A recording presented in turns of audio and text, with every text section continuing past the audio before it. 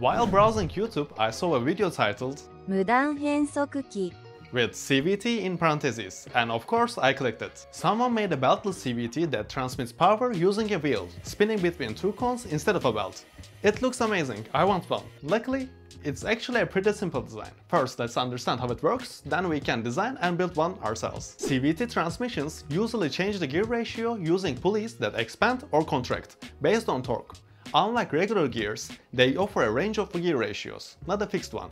As the engine is under a high load, the pulley connected to it gets smaller and the one connected to the wheel gets bigger. This changes the ratio. The engine spins more and the wheel spins less. For example, instead of spinning twice when the engine turns 5 times, the wheel spins only once. This effectively doubles the torque. To build this design myself, I need a high torque electric motor with a gearbox. Luckily, I found plenty of them in Turkish Craigslist basically from a guy. And I bought 6 of them, so that I can use them in future projects. The only problem is I need couplings that fit this motor, parts that let me connect the motor shaft to other things. I couldn't find anything with the right dimensions locally, and the 3D printed couplings I tried before didn't last very long. Since I have 6 of these motors, I want a more permanent solution that I can rely on and use in the future projects. And that's where this video's sponsor GLC CNC comes in.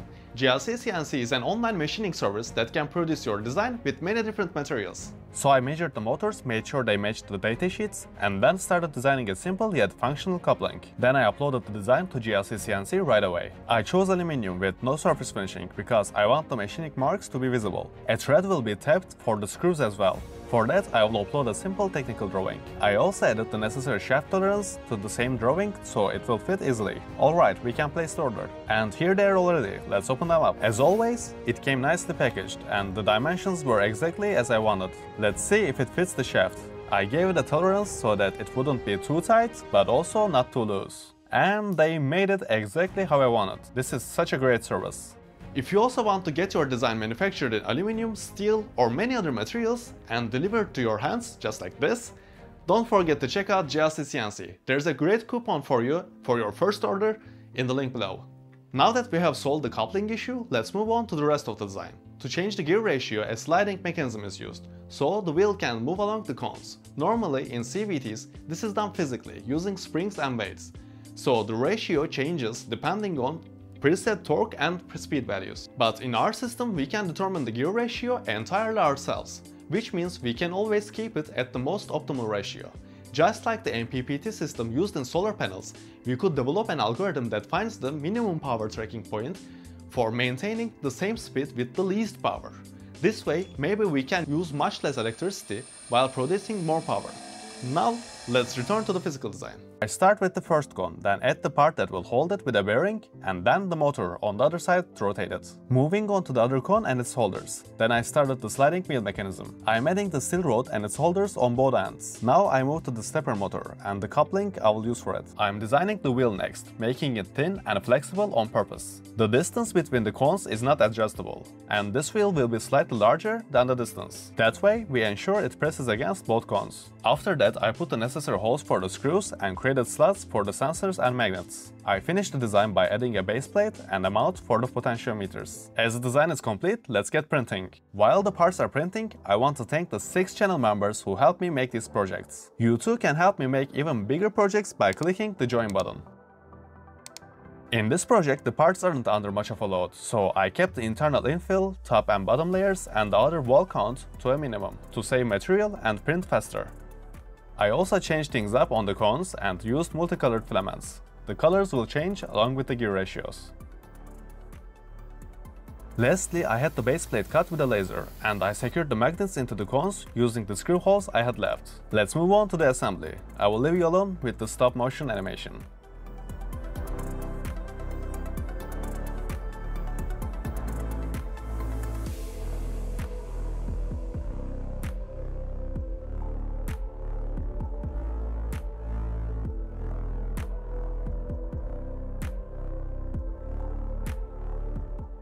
If you want to make this transmission yourself, you can find the Printables link in the description.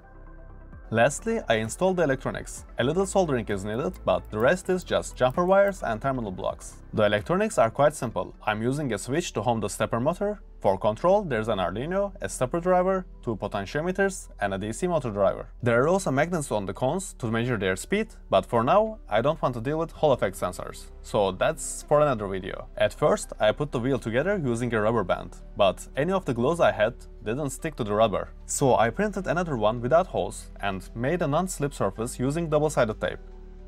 In the end, this is how everything turned out. Let's test it. First, we start the motor. Then we can change the wheel's position. When the wheel is in the center, both cones spin at the same speed, but when it goes to the edge, the second cone slows down significantly.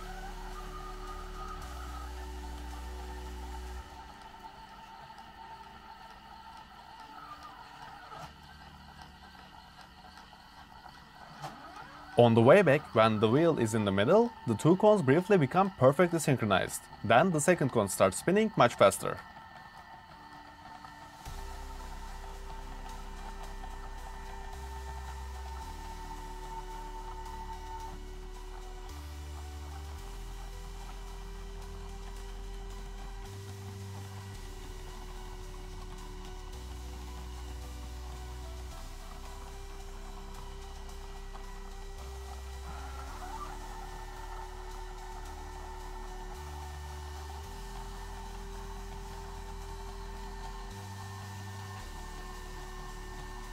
Unfortunately, since the gear ratio of the first motor isn't very high and there's currently no control system for the speed of the first cone also changes. Right now we are driving it open loop, just with voltage. Once we start measuring the speed using Hall sensors, we could create a closed loop control system so that the potentiometer directly adjusts speed rather than the voltage. So unless we change it, the speed will remain stable.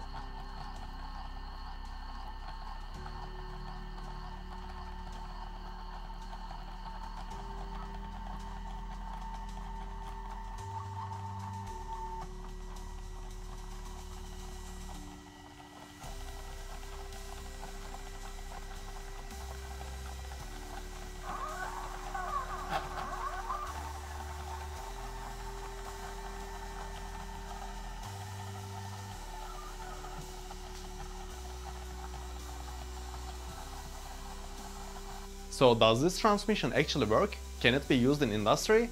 Unfortunately, it has a few downsides that limits its commercial use. First of all, the wheel in between will constantly wear out and need replacing, and it might slip under high torque applications. Plus, due to the design, the gear ratio on one side of the wheel is not equal to the other side, so there's always some slipping. To reduce this, I made the wheel thinner, but as long as it's not infinitely thin, there will be always slippage. Second problem, the sliding wheel mechanism doesn't work unless the system is already spinning. That is, the cones must be already rotating to change the gear ratio. This causes an issue. If the ratio is too high, the motor will struggle to start, and since it can't start, it won't be able to change the ratio either. It's like trying to start a car in the 6th gear, and you can only reduce gears after the car is actually moving. Actually, a bicycle will be a better example. You can only change gears when pedaling. This is not impossible to solve. You could use a clutch system to take the load off, change the ratio, then reapply the load. But that introduces delay, and current CVTs do this instantly and automatically. So this project is more of a demo. It makes gear ratios and transmissions understandable and visible to everybody. I also think it looks really cool. Plus, I left space for additional sensors. This way, we could develop an algorithm to run this transmission fully automatically, optimized for different purposes. For example, as I mentioned at the beginning, we can optimize the voltage and current going to the motor while maintaining a specific output torque and speed. This way, we can reduce energy consumption. Solar panels do the opposite. They aim to produce maximum power by using an algorithm called Maximum Power Point Tracking, MPPT. When nothing is connected to the panel, it produces a voltage, but the current is zero, so power is zero. As the load increases, voltage drops, as you can see in this graph. Since power is voltage times current, each panel has an ideal load for every condition. At that ideal current, voltage doesn't drop too much, so the power is maximized.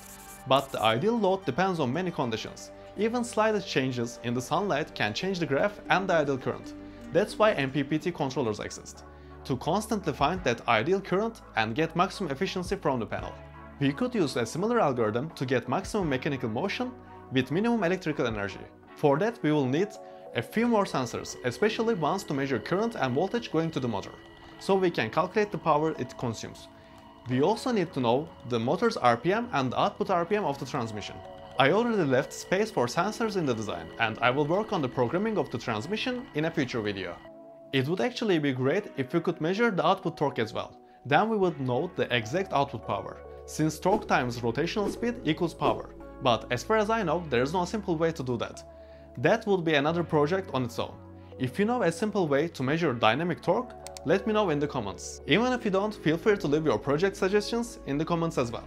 And while you're there, don't forget to subscribe and click the bell icon so that you don't miss the next project. I want to thank the 6 channel members who helped me make these projects. You can also become a member and help me keep making these projects and videos by clicking the join button. And even more importantly, sharing the video is the biggest support you can give.